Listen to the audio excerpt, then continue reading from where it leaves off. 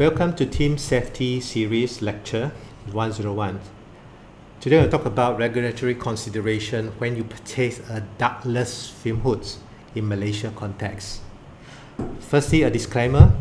So this is not to substitute for legal advice, but the information provided here are accurate and up to date. So when you purchase a ductless fume hoods, you shouldn't consider that as just a laboratory furniture, because it is not. A ductless fume hood is a safety equipment and you need to comply to the law and regulation of Malaysia. Ductless fume hoods and ducted fume hoods are similar in functions. They are protecting the user from chemical exposure, but the design of these two systems are very much different. So the photo shows here are the real installations in the industry for ductless and also for ducted fume hoods. For ductless fume hoods, basically consists of three components. We call ductless fume hoods an engineering control system. So it comes with a hood, which is the enclosure, and also a fan and an air cleaner. In this case, the air cleaner is the carbon filters, and sometimes you can also stack up with a HEPA filters. So there is no duct and there is no stacks outside of the buildings. So these are ductless fume hoods. So a good quality ductless fume hood, you need to have a right filter, carbon filters for the chemicals that you use in the fume hoods. So a typical ductless fume hood will have special filters, can be filters for solvents, for solvent and acids, for chemical with strong smell like ammonia and formaldehyde, and there are also comes with HEPA filters for powders and particulates. A good ductless fume hood will be able to have various configurations, will be able to stack up the filters, especially the abrasion filters before the fan, and also another safety filters above the fan. These are the examples. So when the first layer of carbon filters, which is the operating filters, is saturated, the chemicals will not break through because you have another layer of carbon filters, which is the safety filters at the top. So you are always protected, even the first level is saturated. So during filter replacements, we will dispose the operating filters, and the safety filters will be removed and to replace the operating filters, and the new filters will serve as a safety filters. So a proper ductless fume hoods will be able to have active features where it gives you alarm, a visual and audio alarm to alert you, especially when the velocity has dropped, or the filter is saturated, or maybe the fan is not performed up to the specifications. The manufacturer of the ductless fume hood should also provide a free chemical assessment to the customers and information related to the type of filters that are suitable for the applications, the lifespan of the filters according to the amount of chemical that they use, and also the configurations, the sensors required for the ductless fume hoods. And lastly, the supplier of the ductless fume hood will be able to provide filter saturation tests, where they will use various methods to monitor the performance of their carbon filters. The typical method we use are PID meters or the reaction tubes, and also a built-in chemical sensors to provide alert to the user.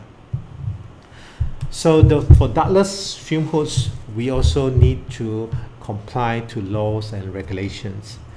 The first ministry that we need to comply is the Ministry of Human Resources under DOSH. Under this act called Occupational Safety and Health Act 1994, the regulation that we need to comply is the use regulation.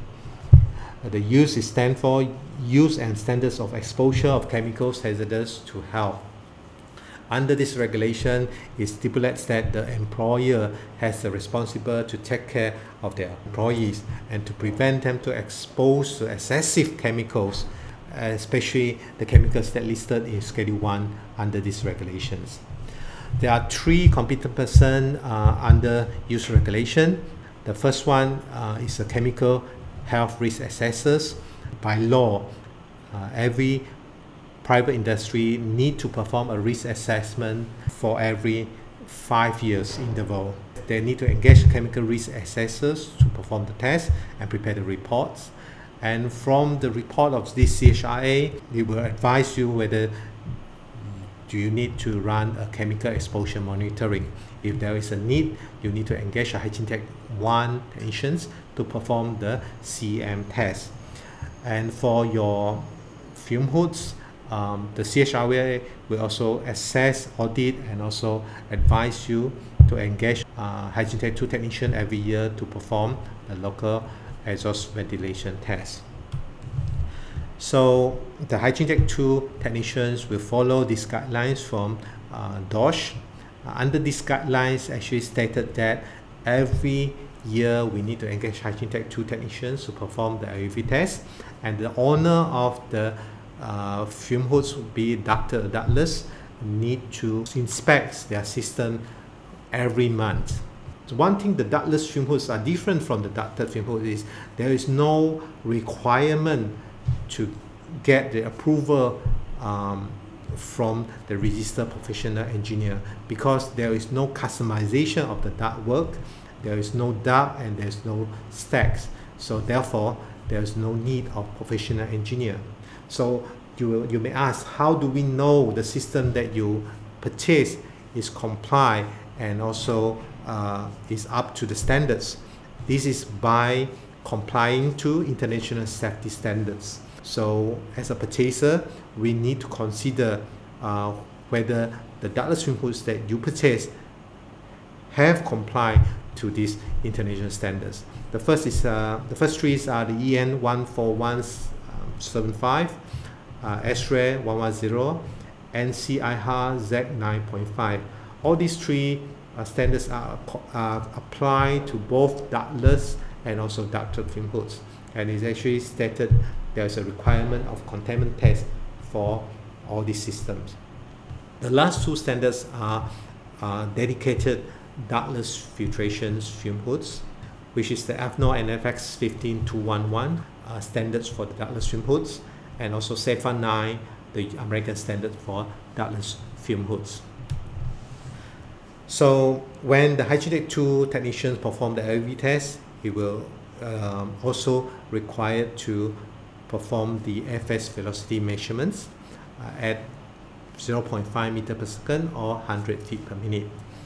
Similarly, they need to collect data point for 16 to 25 points with each measurement point not exceeded 6 inches. For ductless fume hood, we also be able to comply to Malaysia standards MX 1042-7 and 2011, which stated that there's a requirement for FS velocity test and also SF6 containment test. Containment test is basically emissions of SF6 gas inside the enclosure with a rate of 4 liters per minute, and outside of the enclosure of fume hoods, you have a dummy with a sensor as a nose level. So the amount of SF6 gas that you are allowed to detect is not more than 0.05 ppm in order to pass this containment test.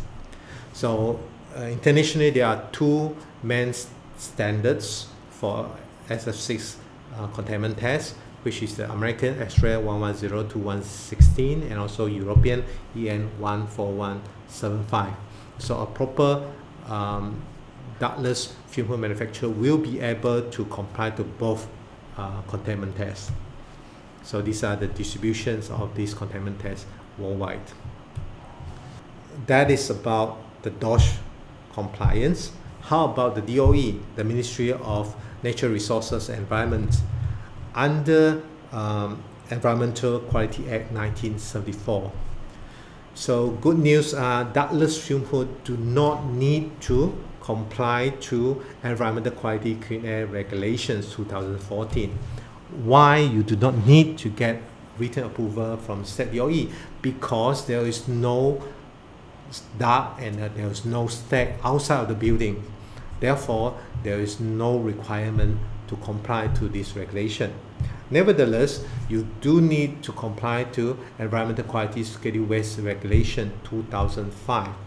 But buyers do not need to comply to this.